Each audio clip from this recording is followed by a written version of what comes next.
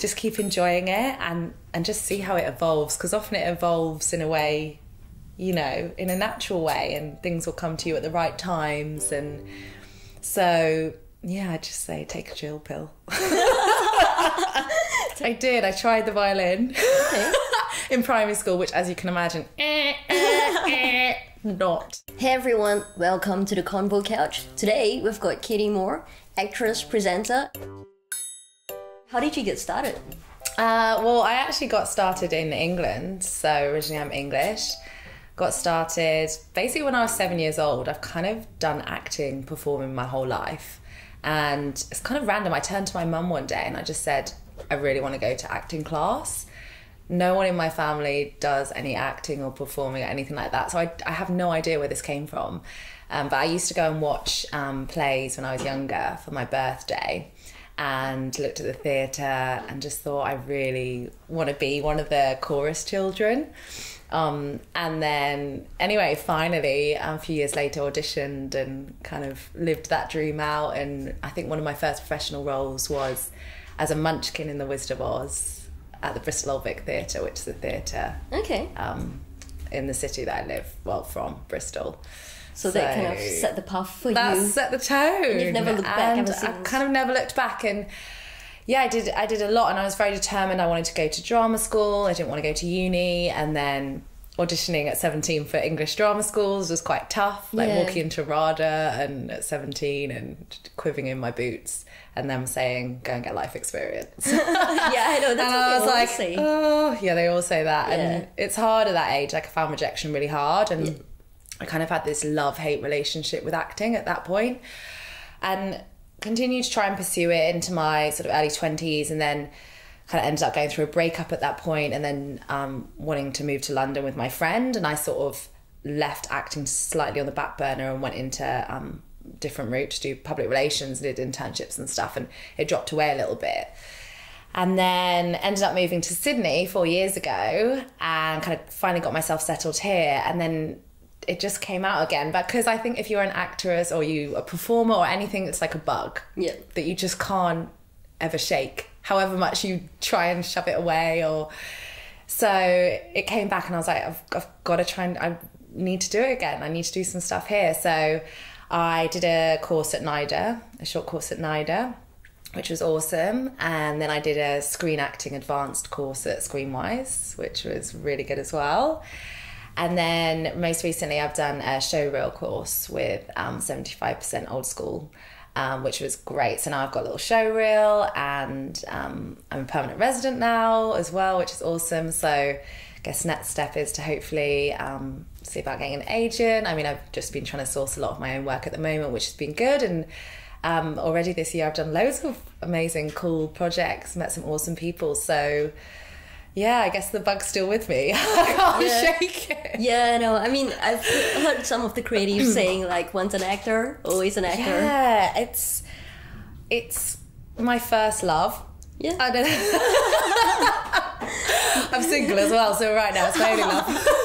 But it's the thing that just makes me feel me and, like, alive, and it's very cathartic for me. So when I was younger, I used to be kind of quite shy, which a lot of people now are like, what? You seem very confident. But it wasn't I didn't have confidence. It's just I was in a school and I kind of felt, you know, there were a lot of loud people. And then in drama classes, I realised all these people kind of crumbled away, and actually I could be any character I wanted to be. And it was such a good escapism, and I could experience all these things without actually having done that or having been that person, if that makes sense. So you can go and live all these amazing lives. How do you find the differences are between the industries in the UK versus here in Sydney? Yeah, I have found it quite different, actually. I think here it's kind of been a bit more welcoming and not necessarily easier, but I think people from all different backgrounds, all different training levels here can get into the industry and have a shot, and there's so much out there, and it's easier to crack in. In UK, I felt it was harder sometimes if you hadn't gone to certain drama schools or you hadn't done certain things. It was harder to kind of break through a bit, or, you know, get agents or get certain jobs. And I think there's many more people. Whereas here, I guess it's a slightly smaller pool. And yeah, it just feels a bit more welcoming. It can be quite intimidating in England as well. In saying that, though, I think what England has is like an amazing culture for arts and films and TV, like awesome writing, amazing series. Here in Australia, I feel it's lacking. I think it's coming.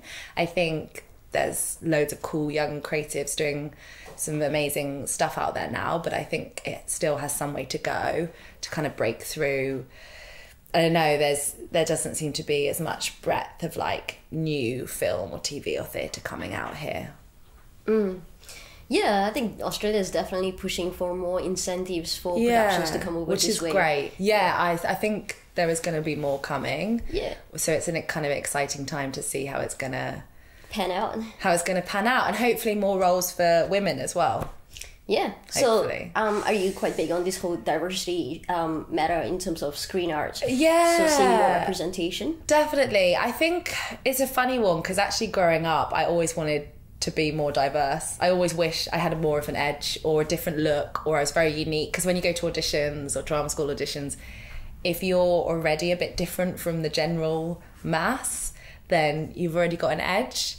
And I just felt quite generic. I was like, here's another brunette coming through, like, great. You know, English accent. I think, at least here, I'm something a bit different because I've got an English accent. Yeah. I don't know if it's a good or bad thing, but at least it gives me something a bit different. Yeah. But, so I kind of felt like I fell into the bit of the mass, and I always wished to be a bit more diverse, to be honest. And I've seen some friends and people in the UK that have got a bit more of a different look do quite well. But in saying that, I think it's really important for diversity in film, and there's still lots of groups that are underrepresented, and I think, you know, life and the world is so big that we need to see more characters coming through and more of a realistic view rather than the same types of people and characters and actors as well. Do you feel like you get typecast a lot? Do you know what, sometimes I get cast as like a bitchy character. Really? Which I'm really not. Wow. But Yeah, I don't know, I that's quite fun. Yeah, it's so interesting. Like sometimes certain people get casted in a certain role constantly only because they look a certain way, but they're not actually like that in real life. Yeah. So it's quite an interesting contrast. It is. I think so. I've got quite big eyes, which is I always remember an acting teacher saying, like, you've got these crazy psycho eyes. Ooh, and I was like, that's how she described it. That's intense. I know. How old were you? Yeah, I was like a teenager. Oh wow. Great way to boost the ego. No, I was like, what the hell?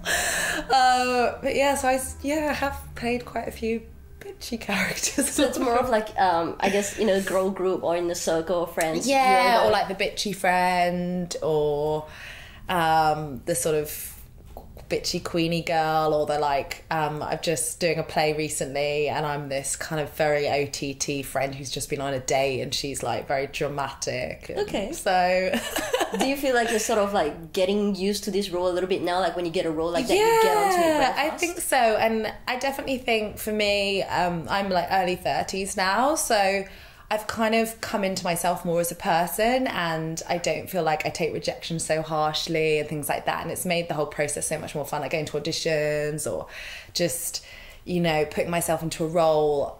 I feel like I enjoy it more and I have a bit more maturity, like that whole life experience thing they were talking about way back when. Yeah. I get it a bit more now. Yeah, it makes actually sense. helps. Yeah. It does help. And I see it in other actors and creative people as well. When they've got that background, they just bring a bit more weight and a bit more wisdom sometimes.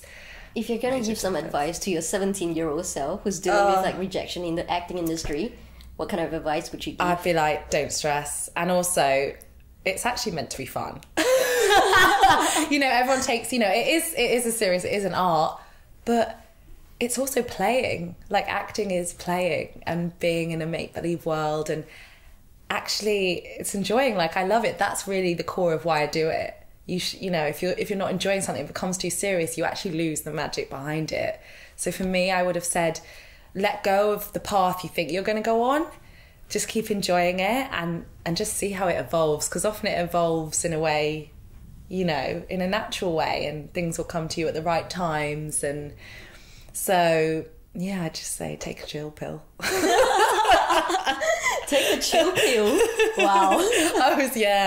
Well, I just come out the auditions and be like, my life is over. Oh God, I'm a failure. That went horribly, and then you just replay everything. Yeah, that you went replay wrong everything. It's like, and you're why like, would you oh my do God, that my to yourself? Shakespeare monologue is so bad. And it's like, yeah, you and a million other people, you know. Yeah. So I always think actually the people that are the most successful are the people that persevered and just, you know, had the resilience. And because people get knocked back all the time in this kind of industry. So you just kind of have to roll with the punches and, you know, take a learning where you can and then see where the road takes you and just have a bit more flexibility with it. I'm not a huge fan of Taylor Swift, but what I have to say for the girl is the girl has got guts. Like, she will come out against what can be quite scary corporations, the big people behind, you know, the arts that we're trying to do. And she'll say, this isn't right. And she takes it to her fans, she takes it to open forum. She gives herself a good voice box and she kind of stands up for what she believes in. I have to say, that's quite impressive of her for just a girl. And I think that's why she's done so well as well, is she's quite a powerful female and she's not scared to not say what she thinks, even if it's against other big names in the industry. So yeah, I'm kind of like girl power. Okay. Yeah, that's I respect that. I think as a girl sometimes, and you know, I tend to do this sometimes, you kind of are a bit of a people pleaser, you know, and especially if you're kind of acting or doing anything creative, you want to do well, so you kind of want to appease people sometimes, or, you know, do right by them and be direct and that kind of thing. And sometimes it's really hard to then kind of stand up or have a voice against something if it's going to be a differing opinion. That can be quite hard. I know obviously society is changing, but you know, that can be still hard. It still takes bravery and guts. So I think anyone doing that is impressive, and I have to put my hands up to them. Okay. So, and you're not a Taylor Swift fan? Well, I did actually. Wow, I was like biting my tongue back at that piece of news. Were you like, well, she's very. I like no, the songs. okay, so I just don't. Oh, that's our alarm. First one. I just don't love the older song, her older music. Like, right. What was that Romeo and Juliet song? Oh yeah, Romeo and Juliet. Yeah. I don't even know the words. Yeah. Anyway, I'm not a fan of that. Okay. But I actually really like her new stuff. The newer songs, like Delicate, I really like. Like some of her songs I do really like. Okay. What kind of music do you listen to? Oh my God, everything. Okay. I actually don't really have a genre.